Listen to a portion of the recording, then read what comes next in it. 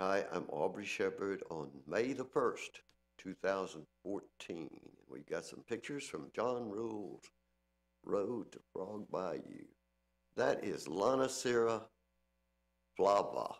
It's a yellow, native, wild-growing honeysuckle vine.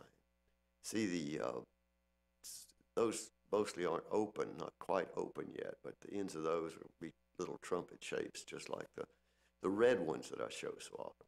And there I've got a swallowtail butterfly actually nectaring on that Lonicera flava, yellow honeysuckle.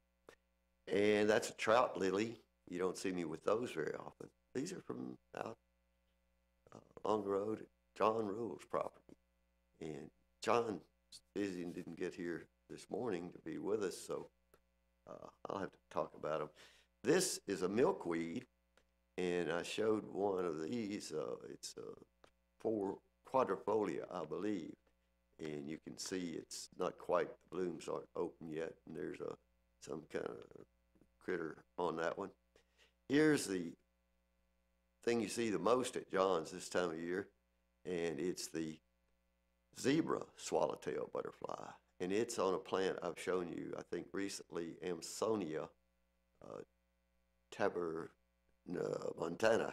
Anyway, and those are called blue star, those flowers. And the pawpaws, the pawpaw bushes are the things that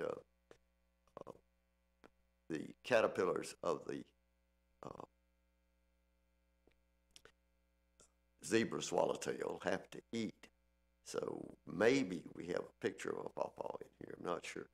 I think this is, let's see, that insect's on a, well, I can't be fast enough, of course. And here's another thing you don't see in my yard or at World Peace Wetland Prairie. It's a woodland flower, and I'm not sure, I think it's not Dutchman's breeches, but a closer related species. That's, of course, the swallowtail up close, and this I'm not sure at the moment. Now, okay, there is something you got to get down low. You can see the plants in the background. That's the May apple or mandrake, and they just have one flower, and it's under those leaves. So I had to get down low from different angles, made several different plants, and there's a yellow flower I couldn't identify. This flower isn't a very good one. I shot it from 50 feet away or something, and it's one of the classic beauties, but this happens to be the only one I could see, and I didn't actually walk out close enough to it. But I've got a book. I should have brought that in to show you what it would look like if it were in a little better condition. I think this one's going, it's past its prime bloom, but it's a beauty.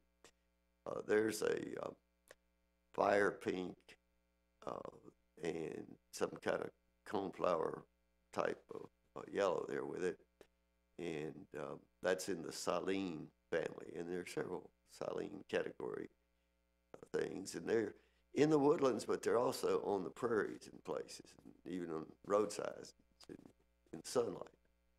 And that one I can't name. I hope John would have been here, and he might have popped out the name of that thing, but it's beautiful.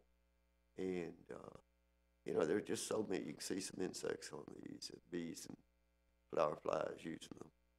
But they actually are rare to me because they don't grow on the prairies where I spend most of my time, or right around inside Fayetteville. Somebody in town's got all these, of course. And that one I'm not sure what that flower is either. But you can see the sign. That's the road. That you're close to John's house. Only have another mile to go or something when you get there. But it's a long road, a rough road. And there's some zebra swallowtails at John's house on the ground, and they like to get on damp places, let's say. And that's a silver streak skipper. And those are the category of, and that's one of the larger skippers, and that's a beauty, which you'll see in town, of course. But the endless number of things. There's some old fossil that John saved and brought it out to share. And of course, well, I wish I could name all of them, but anyhow, the trip out to John's is exciting. It's rough road, long ways, but he does it regularly. So next time, Mr. Aubrey Shepherd asks you to do your part to help keep the water clean, the air pure, get out and enjoy some native wildflowers.